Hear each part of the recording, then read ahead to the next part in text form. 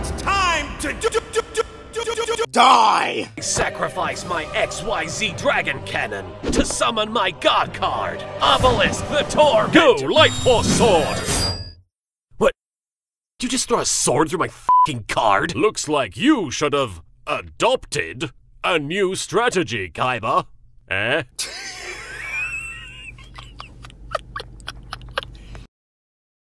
Hey guys, welcome back to People Ruin Everything, where weird graphic fan art and weird fan fictions exist on the internet. Today it's Yu-Gi-Oh! Duel Monsters, and I had to play that clip in the beginning from the original Yu-Gi-Oh! Abridged series by Little Karibo on YouTube. That is fucking god-tier humor if I've ever seen it. It takes the show's most annoying aspects and sometimes the cringeworthy dub aspects and takes it and shoves it in your face and makes it 10 times more hilarious. Yu-Gi-Oh! Is one of those shows for me I feel like gets better as I get older. The more I understand it, the better it is for me. Before that, when I was a kid, I basically had no patience for it. You know, I'd rather fucking hear Goku scream for 20 minutes straight like he's constipated, trying to let one loose, and that I would call it a day there. That's enough hype for me. But, yeah, I have fond memories of Yu-Gi-Oh! I actually did have a card collection at one point, but wherever the flying fuck that went, no idea. Before we dive straight into what is known as the eyeball cancer barrel, in my own terms, I kind of want to I have a few nitpicks, okay? Just hear me out. Of these small nitpicks, one thing that's always puzzled me about the American dub of Duel Monsters, why is Kaiba, Yugi's grandfather, and Kaiba's little brother Mokuba the only one with active Japanese names? At least Japanese first names, for that matter. The unfortunate character that suffers the worst from this is Joey. They gave him a full American name. Joey Wheeler.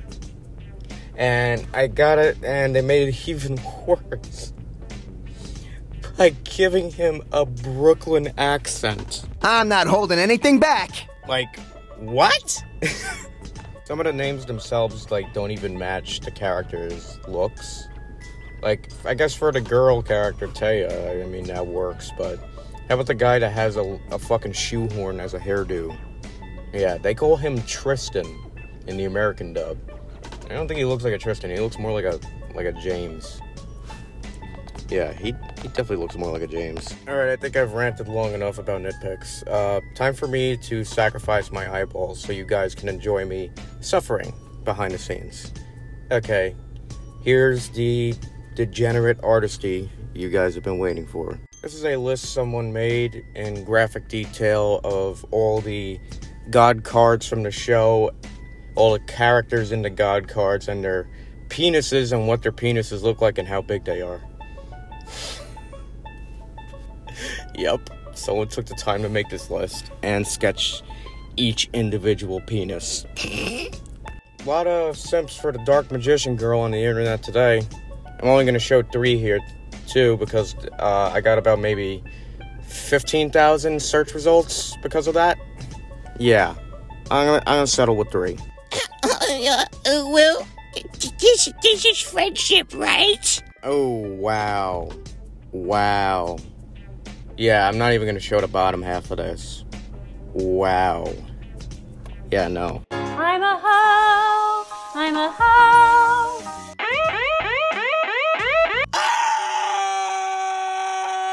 Ladies and gentlemen, we have failed as a society.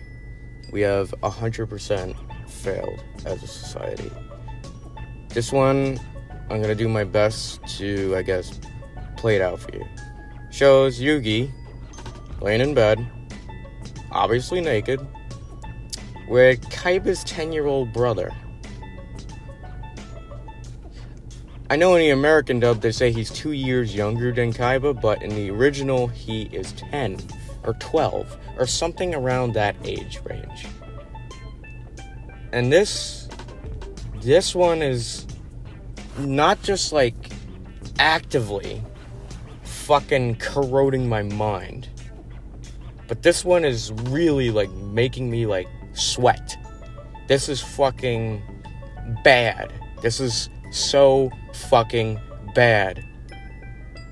Don't Rule 34 forums regulate their shit? I think we need to put that into perspective.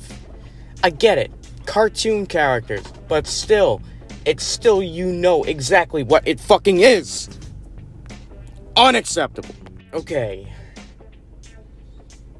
Let's just read some stupid Yu-Gi-Oh bullshit. Why the flying fuck not? So this is an embarrassing confession for somebody on Reddit. Let's see what they have to say. So I used to collect a lot of Yu-Gi-Oh cards, and I'm not gonna lie, I had a huge crush on Dark Magician Girl. One day I got the bright idea that since trying to have sex with a playing card is impossible, I instead decided to shove them up my ass.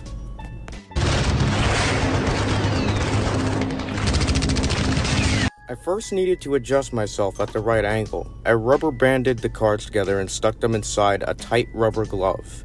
Then pulled up my knees to where my ears are, looked at myself in the mirror, licked the deck of cards so they'd be slippery enough, and started to push them in.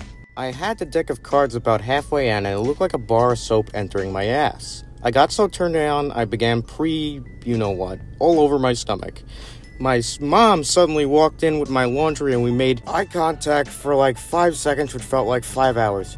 She just slowly backed out of my room and my asshole shit the cards back out, making a squelchy farts noise. Alright, I'm done. That's the last draw for me today. I am not doing any more of this.